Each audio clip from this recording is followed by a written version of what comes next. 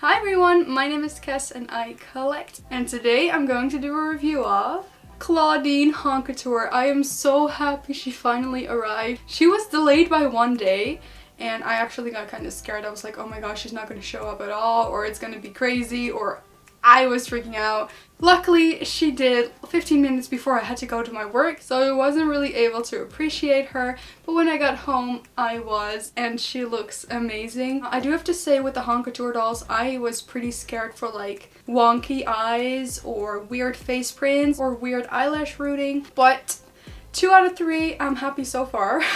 There was a lot of stuff going on with Clawdeen because she was online for like 2 or 3 days, I believe, and Mattel made a mistake, so some people actually got their order cancelled because she was already sold out when she was still on the website. But I do think that most people that wanted her were able to get her, which is amazing. I'm really excited to open her up and show you all the little details, so let's go! Let's start with the box. The box is a matte black coffin-shaped box with a metallic purple plaid pattern. It has Clawdeen related details like her skeleton, the moon cycle, a crescent moon. You can even see an animal print heart with a fur jacket, a headband with ears, a claw, and bones. And on the top of the box there's this fake leather square and it says Wolf Couture in metallic letters, and the Monster High logo with some more Clawdeen details on the sides. And here's the back of the box. The same pictures continue on the back. Now let's open the box. Once you open the box, you can see Clawdeen being displayed with a plastic layer for protection, and on the lid of the box you can see a little pouch that says Clawdeen Wolf with a silver metallic Monster High logo, and inside the pouch is her diary. And it also comes with a certificate that is in a plastic seal. It says Wolf Couture with the Monster High logo in grey letters, Certificate of Authenticity. This certifies that your Monster High Wolf Couture Clawdeen Wolf doll materialized through the collaborative efforts of designers and artists at Mattel. And it's signed by Glenda Chiu. On the back of the certificate, it has the Monster High logo and Wolf Couture in purple letters, and it says, "Hey Ghoul, we have so much to catch up on, including that outfit choice, but we'll talk about that later. Variously, it's been like 120 full moons or so since we last fanged out. Of course, I'm still the fiercest fashionista to creep the halls of Monster High. Doesn't this colossal look just make you want to scream? Cleo, my arch fashion rival, is going to completely unravel when she sees this furious jacket paired with this leather skirt and howling open-toe heels. It's a stroke of fashion genius. Can't wait to see how many screeches I get on my blog when the ghouls see this freaky fab look. Always a scream catching up with you. Now, can we talk about those shoes?" And it has Clawdeen Wolf and her paw in purple letters. I will be reading Clawdeen's full diary later in this video, and I will put the time code in the description. So stay tuned for that. Now let's take a look at Clawdeen in the box. She is displayed with a dark purple background, and you can see everything that she comes with right away. You can see her brush above her head and her stand next to her. Now let's take off her plastic seal so we can take a better look. And this is what she looks like without the seal. And you can see all her details even better now. Now let me fully unbox her so we can get into the details. So this is Clawdeen out of the box. She comes with a violet metallic base for her stand and the same color brush. The rest of her stand is clear. She comes with her diary and her purse. She seems to be having the exact same body as her original doll. The only difference is the lower arm. Clawdeen Wolf Couture has the reboot arm and Clawdeen Wave 1 has the normal one. You can tell the difference by the peg on top. And they both seem to be around the same height, although I do think Clawdeen Wolf Couture looks a little bit taller, but that could also be because the base of the Wolf Couture dolls are a little bit taller than the original ones. She has medium long brown hair, and you can see some pink too in the bottom. The pink part is only rooted in the back of her head, so sometimes a little pink comes through. She has an original face with a new eye shape and different eyebrows. Her eyebrows are brown and thick, and she has a brown eye look with rooted lashes. Her eyes are brown with yellow detail, and she has purple lips with her fangs. She comes with this black headband with golden studs. And this could definitely be a reference to her first ever leaked promo pictures, where Clawdeen was actually wearing a headband with ears attached to it instead of ears attached to her head. Her right ear has this violet stud earring that has 3 studs going down, and her left ear has her iconic earrings, but this time they are in a metallic gold color. She comes with this golden and black necklace that goes all the way over her chest, and this could definitely be a reference to her original 2-piece necklaces.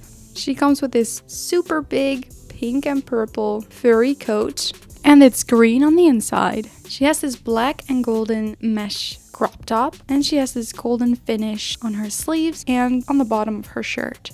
And underneath of her black mesh top, she has this tank top that is green and pink, and it looks like tiger stripes or maybe scratches, and then it has black scratches all over it. She comes with this really big ring that fits 4 fingers, and it says monster in gold. And she has this charm bracelet which is completely gold with studs on it, and it looks like the charm is a little purse with a monster eye skeleton on the front. She comes with this fake leather purple skirt that is high-waisted. It flares out on the bottom and has black mesh, like her Wave 1 skirt, and has gold stitching and some little gold studs. She comes with a jacket purse, and it's exactly the same jacket that she has on her Wave 1 doll, and it has an actual chain that is metallic gold. She has these black lace socks, and her shoes are black with open toes and golden detail, like golden studs, a golden moon, and golden studs on the back of her heel. Now let's get into the diary. The diary is black and has the Monster High logo in purple and black letters. It says, "This diary belongs to Clawdeen Wolf. Just because it's a lost diary doesn't mean you can read it." Her bio is the exact same as her Wave 1 doll.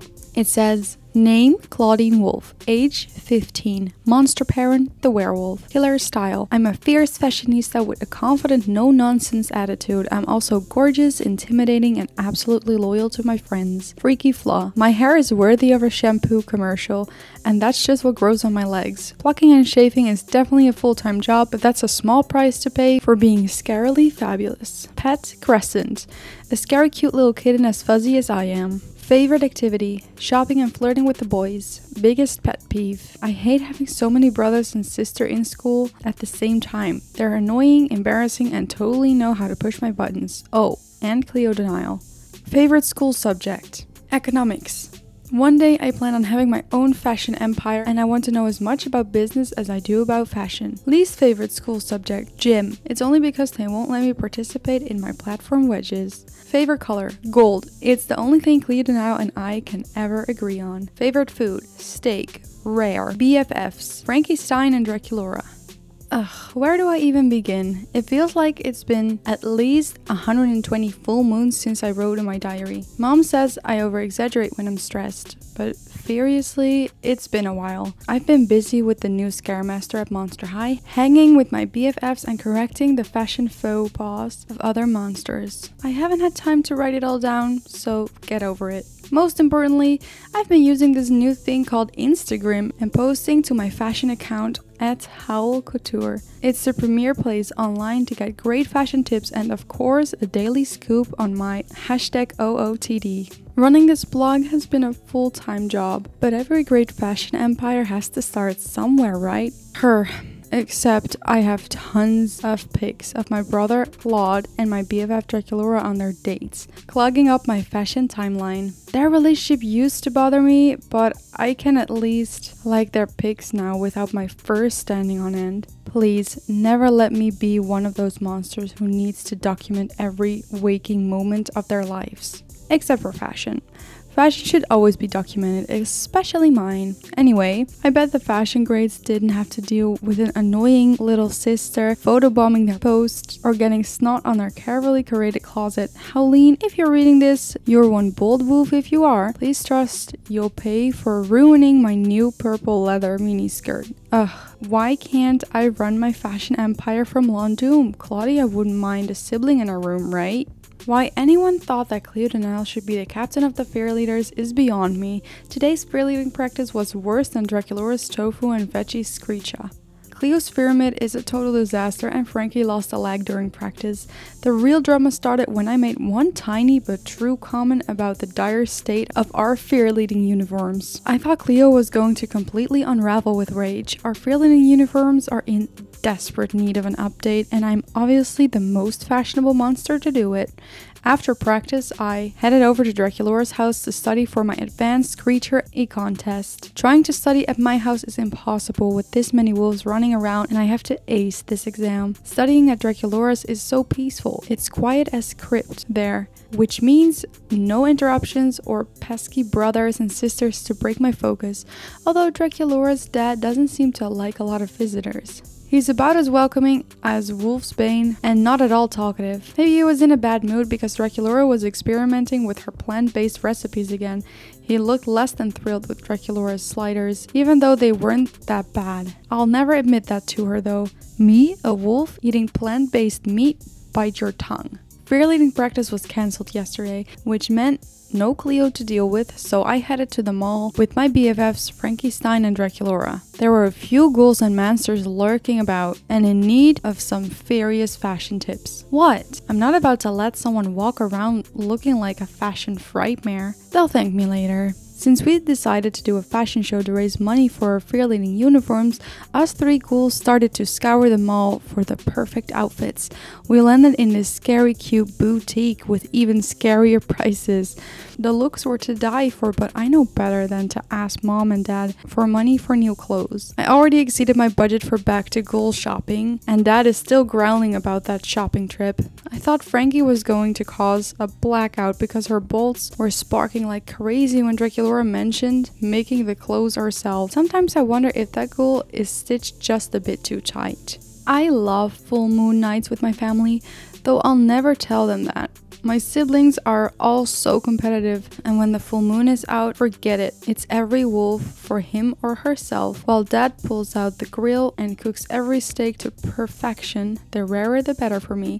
I race with my brothers and sisters and play a little basketball with Claude. Sports at home are so much better than at school because at least these monsters can try to keep up with me. Plus, I can look as fashionable as ever. I have so many looks for the full moon, I could change 3 times and still not put a dent in my closet. We always end the night with some s'mores and a campfire while mom and dad snuggle under a blanket with mugs of hot chocolate. It's all perfect until some wolf ruffles the fur of another wolf and then we all have to go inside.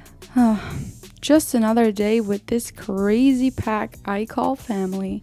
Did I mention that Clawdeen makes me howling mad sometimes? Her royal drama queen is not on top of the planning for this fashion show and was furiously irritated when I made a few tiny suggestions. The squad was so into it, they nominated me to run the show. That's right, February Frights is being run by yours truly and it's going to be the most fantastic show Monster High has ever seen. I hope Frankie knows what she's doing to make her outfits. I should check in on that. What a fashion frightmare. Frankie looked like she could use a serious jump start at school today. I've never seen that ghoul look so dead tired. When Draculaura and I asked what was wrong, Frankie looked like she could burst into tears. The 3-screen printer she invented to make clothes for the fashion show is a complete bust. She can't figure out how to make it work and that means no fashion show and no new fear-leading outfits. I was having such a bad day, even Howleen steered clear of our room this afternoon. I was so excited about the show. It was going to be clawsome content for Howl Couture. Excuse me while I howl into my pillow. Both Claude and Cleo must have gotten toenails in their sloppy toes today, because they were both in monster moods. Cleo ended practice early and stormed off in a huff. I waited around for Claude to give me a ride home from school and he was growlier than usual. I usually love hanging out with my brother, but today I would have rather walked home in brand new shoes than deal with his mood. I tried to figure out what was wrong, but he said sometimes monsters just need some space and privacy. I hope he's not fighting with Draculaura. You know what's worse than your brother and BFF dating? Your brother and your BFF breaking up. Seriously, if one more thing happens, I swear I'm moving to London with Claudia.